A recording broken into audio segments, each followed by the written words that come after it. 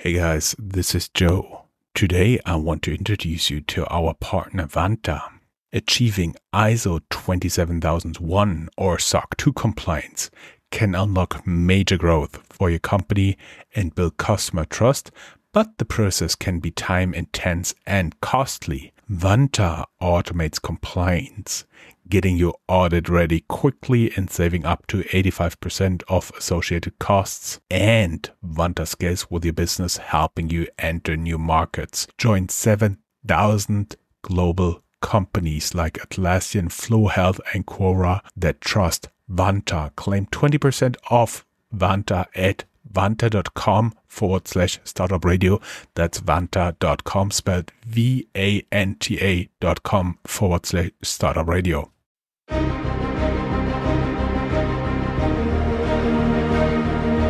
Welcome to Startuprad.io, your podcast and YouTube blog covering the German startup scene with news, interviews, and live events.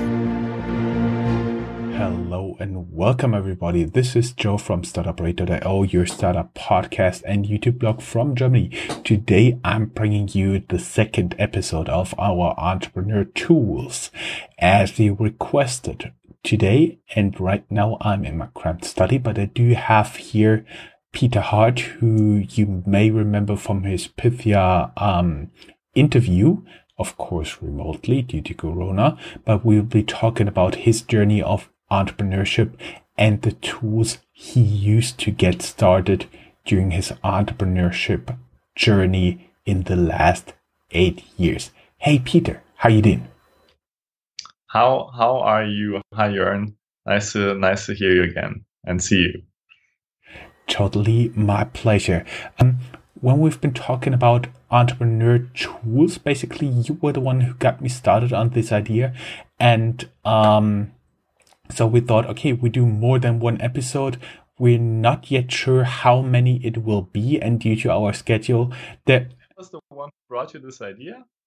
I didn't even know. Yes, we talked about it before, and then somebody else showed up earlier. And since we're both busy, the next one with us may take some time, but nonetheless, there will be at least another one. So let's get started and hit the road.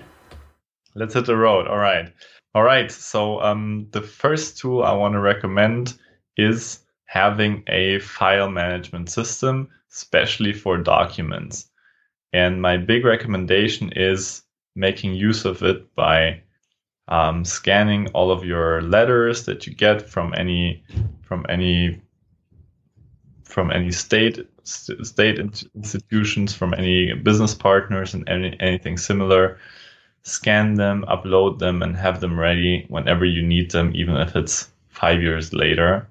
It saves a lot of time in searching, and especially there's a lot of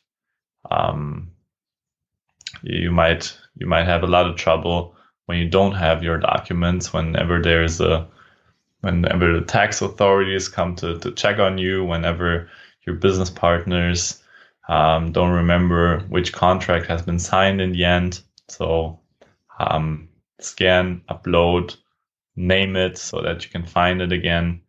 And this saves a lot of trouble. We use Google Drive. I've been using Google Drive from the beginning, and we still do, but there's enough similar services where you can store your documents safely. And I recommend not to store them on your own server, because if you get hacked, all of your company documents are gone. But to store them somewhere where you have a very high security level, which these big companies provide. I would personally add, because everybody is getting curious, what version of the contract you signed? Because contract negotiations can be very long and very intense if it's about enough money. And so you will have like 10, sometimes 50 versions of a very long text document, and maybe you were not diligent enough during the negotiations and assigned to them all the proper versioning and stuff like this. And so you end up not really knowing which version was the signed one. And that could be very embarrassing, but it happens more often than you would think. Especially if you suddenly need to go to court with the case and, you can't find the signed document. That's unlucky, to say the least. Right. Not that it ever happened to you right now, never. Well, definitely similar things have happened to me over this time. Yes, that is even with all this precaution. But if I would just imagine that all of our paperwork we would have to find in some archive and hope that we put it in the right folder, then I would have spent a lot of my time searching instead of building companies. Right. So this is tool number 1. Tool number 2, starting very early with a CRM system. CRM stands for Customer Relationship Management. Thank you so much, Joe. Customer Relationship Management is also an organizing thing. Sounds boring, but is essential. You even start, no matter what you do, you will start gathering contacts, and you want to have your contacts sorted, and so that whenever you have a problem or want to start something up or start a partnership or whatever you want to do, you can look through your contacts, and you find all the contacts that you have made in that specific field. And the same rules apply as for storing your documents properly. Is remember to do it and tag properly, so that you find the person you need, and keep using it. Usage. Yes, so that's number 2. Obviously, if you start building up sales in your company, you need a CRM system anyway. But even before sales, even if you do something that's not even close to sales stage, I recommend sorting your contacts, because you forget a lot. Most people forget a lot. And plus, I would strongly recommend to add notes when and what you talked with this person. It's invaluable if you talk to a lot of people to have the right contact, especially if you can also search those notes, right? Yes, make notes to your contact, so that when you want to get back in touch, even if it's after years, you can say how you met and what you've been talking about. People are very glad if you remember them. And it's much more of a warm call than if you just contact someone out of the blue and then just tell them, "Hey, I have your card, but I don't remember anything about what we talked about, but I know you're the right guy." That's a totally different approach than if you know what was the last thing you talked about together. Right. So that's number 2. Number 3 is not so much of a tool in a classical sense, but is these two I would call basic infrastructure tools. And now that you have these 2 basic infrastructure things, I would transition to a tool that I call Principles. There's also a book called Principles, written by Ray Dalio, which I highly recommend, where he describes his principles. But I think everyone should build up his own principles that fit to your company that you want to build, or the job you want to do, or whatever it is you do and who you are. You can get inspired, of course, by principles of other people, but in the end, you need to adapt them to you and to be able to live with them. Building up principles is a big topic and is an incredibly powerful tool, because principles allow you to make decisions based on decisions that you've made before already. So you've decided on a principle, for example, let's say that you only hire people who can work by themselves, who can work independently, because your principle is that you don't want to build too many management layers. So you want people who are independent workers and independent thinkers, maybe even, and that could be a principle for your company. I highly recommend thinking about these things. Think about what kind of a founder am I? What kind of a business leader am I? So, and thus, what do I need to think about when I hire people? Because obviously, not everyone can lead everyone. So the people you lead need to fit to your style of leading, and need to fit to your style of managing the company. And this is just an example for a principal category, right? But I want to go with this because this is something that you encounter from the first day when you think about how do you want to expand, and how do you want to hire, who do you want to hire, to the very, very, very, very late stage of your company. Hiring is something that is always essential. So think about your hiring principles, think about your risk principles, think about your strategy principles, and think about the principles, for example, how do you want to balance your own life against your company life. Think about these things. It's very good to write them down and revise them constantly. They always evolve and change. Some get dismissed after a while, some get replaced, and some get evolved. But think in principles, because if you think in principles, it helps you with a lot of decisions, because you have a decision and then you can split it, you can grind it and split it into a few basic principles that you've established for yourself, and they can help you take your decision quicker.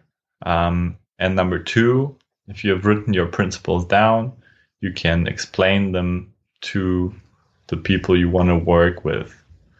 And this makes it a lot easier for you and them to understand each other and to see whether you agree, whether you can agree on some principles, or you're maybe thinking very differently about basic principles. And this might give you a hint whether this could be an employee or a partner or not. Right. So that's number 3. Start building early. Start building your principles. It also is important because building principles is also a learning process, and it might seem quite trivial at first. For example, if you write down, I don't want to lie to business partners, that seems kind of trivial, but you start practicing building up principles. And then at some point, if you read Ray Dalio's book, he's presenting his principles, and it consists of, I think, over 200 principles, or even more. Yeah. I was wondering, how many principles do you have yourself? How much have you written down about that? I think I am at 183 or something. 183. And they keep changing. Obviously, you develop yourself, your view on the world and on the company and everything they develop. And I think I'm revising them every 3 to 6 months. And I'm reading through them, and I see many times I see somewhere where I see that I've evolved them, and maybe some are too stiff, or maybe some are too broad, and it's very nice because you have some time for yourself where you can really decide who you want to be as a company leader, and what are your principles, and where you want your company to go, and does it reflect, and does the current state of decisions that you make still reflect what you actually want to be. Would you say people need to read Ray Dalio's book first, or be totally detached from them, think about important areas and develop their principles by themselves? Or does it give you a kickstart when you already have a frame of reference and you think that is good, that is bad? I think both ways are possible. I think if you read the book, you get a very deep understanding, much more than I tell you right now, and within 5 minutes, about what principles are, and what the use of principles is. I highly recommend the book, so I think you should read it, no matter whether you want to write your down or not. But I think in any way is possible. Both ways you mentioned, I think, are viable. I see. So none is better than the other. Anything else important? Right. Okay. So coming to number 4. Number 4 is this is also more of a not a viable tool. It is building up company culture. So now I've mentioned two very basic tools in order to get started and have your things together, and one in order to shape your decision making. And now number 4 is establishing company culture. Book recommendation for this topic is What You Do Is Who You Are by Ben Horowitz. And the company culture means that everybody in the company is following one ground path, one broader path, and that things in your company are done with respect to your company culture. So here you can have very different approaches. To name a few, for example, Facebook's approach for a very long time was move fast and break things. So the company culture was we rather try things, and maybe our product from time to time gets broken here and there, but we move very quickly. And obviously they have revised that cultural tagline over time, now that they have become big and have a lot of responsibility. Obviously a bank wouldn't go with this kind of culture or a law office. So define a company culture, and things that make a company culture are also traditions within the company, and patterns and things that keep happening. For example, in our company, across all of our divisions, every 3 weeks there is a morning where we call it coaching morning. It's there for bringing knowledge into into the company, and it's basically a day we invest into our people. So every 3 weeks, on that Wednesday morning, everybody gathers and someone is presenting a topic that the others might not be as deeply, might not know as much as that person. So, for example, usually when I make my presentations, I talk about leadership. I train, or I try to bring what I know about leadership and how to build up teams and how to incentivize people and how to management. That's usually the topics I talk about when it's my turn. And so I give my knowledge about these things to our teams, because that's the thing that I have most experience in our company, that I do mostly. And of course, I want to bring this knowledge to our people in order to create more leaders and for them to build up their teams. And this is how the company is supposed to grow. So we have this because our culture says that our biggest assets are our employees. And we do, for example, this. We have any course our employees want to make is being covered by the company, even if it's very far away from their current job description. Any fair they want to go and explore new fields of business, it's covered by the company. So we have a very high priority on getting new knowledge into the company, training our people, developing our people, because we think this is the biggest value that we can provide for our people and for the company, right? So this is a reflection of the company culture. If you start with a company culture that says employees first, people first, then these are the implications. These are the traditions. Every 3 weeks, these are the offers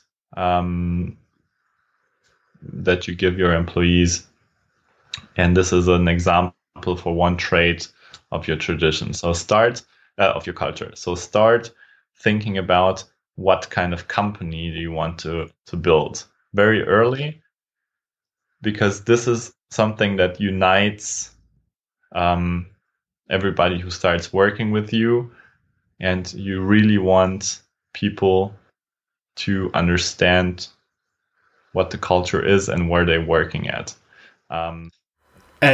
What would be a point I would like to emphasize here really specifically is a lot of big companies do have something like people first in their company culture, in their written rules, but basically they'll cut the parking slots for half of the people. So they need to come in early and search somewhere for just a parking slot. So all the people are already annoyed when they come in, and nobody will then believe people first. So basically it's something, if you write something in your company culture, in your statement, you have to follow through, and there's no way around it. Otherwise people won't believe it, won't live it. Of course, yeah, it's not enough to make a fancy tagline that says we're the greatest company in the world. That doesn't make you the greatest company in the world. You have to live it, and this is where it gets interesting, and this is where it gets real. Another recommendation is for this topic, and I think someone who does this amazingly is the Airbnb founders. They have a lot of interviews that they've given, and they talk a lot about their company culture. A great example for a great culture. And fitting to their business model. That's also something that the company culture should reflect. Fitting to you and fitting to your business. Like I said, you don't want to build a hospital and have your culture be move fast and break things. That's not good. So it has to fit, and so you have to think about it. It's not trivial. That's it. It's for 2 early stage, 1 shortly after early stage, and 1 mid stage. But all of these are relevant from start to finish. Yes, I would totally agree. You can find down here in the show notes, of course, all the links, and that is, of course, not the last point where Peter will be back. According to our schedule, we'll have another Entrepreneur Tools together, and I'm really, really looking forward to it, as well as we are looking what Pythia really can do in terms of forecasting. Peter? It was such a pleasure having you here. Really looking forward to our next recording. Thank you, Joe. And the pleasure was all mine. Thank you. And thank you to everybody for listening and watching. That's all, folks. Find more news, streams, events, and interviews at www.startuprad.io. Remember, sharing is caring.